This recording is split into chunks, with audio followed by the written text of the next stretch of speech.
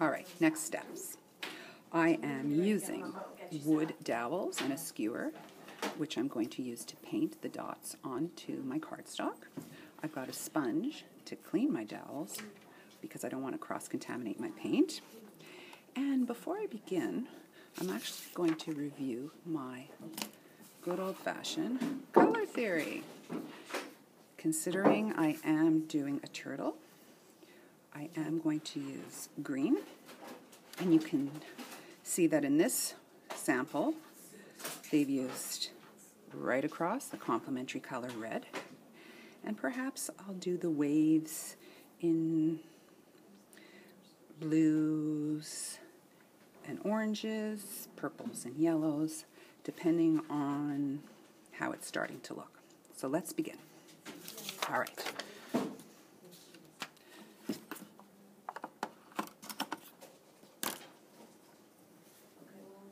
Okay, let's begin. I want to create a pattern around the image. I think I'm going to start with the larger circle. You can cover yourself up. And I'm starting in the center. I'm going to have to go back slowly, keeping the dots evenly spaced. No, I know, that's true, but I'm not thinking of color. I may have to go over some. It's not a big deal. You don't want too much paint on the end.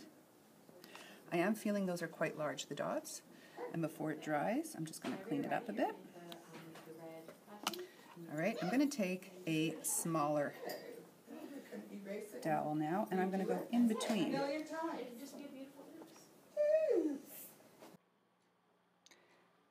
Okay, and you can see that I'm continuing to use the same size rod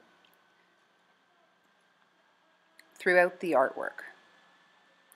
Turning my paper whenever I have to, starting in the center, and really important to sit up properly, have your sleeves rolled up, remove rings or dangling bracelets so they do not drag the paint as I continue to make my pattern.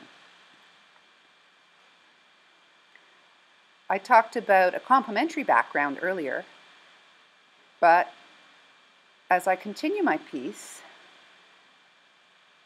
and I always use a sponge to clean my instruments, I think I'm going to do a monochromatic background to show more contrast between my background and foreground. I'm going to use a smaller rod for the tail. And here I go, creating the background using a nice solid blue. Cleaning that same size rod with the sponge. Adding some white. Of course, white's going to be bright against a black background. I've now mixed some white and blue in my palette, and I'm going to fill the rest of my background with that light blue paint. Smaller circles now to create movement. These waves are going in one direction, and I'm starting to see the emphasis on my central symbol, which is the turtle.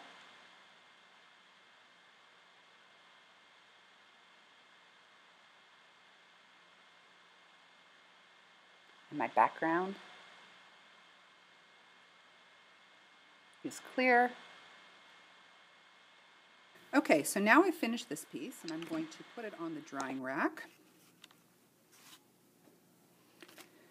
where my class number can be found.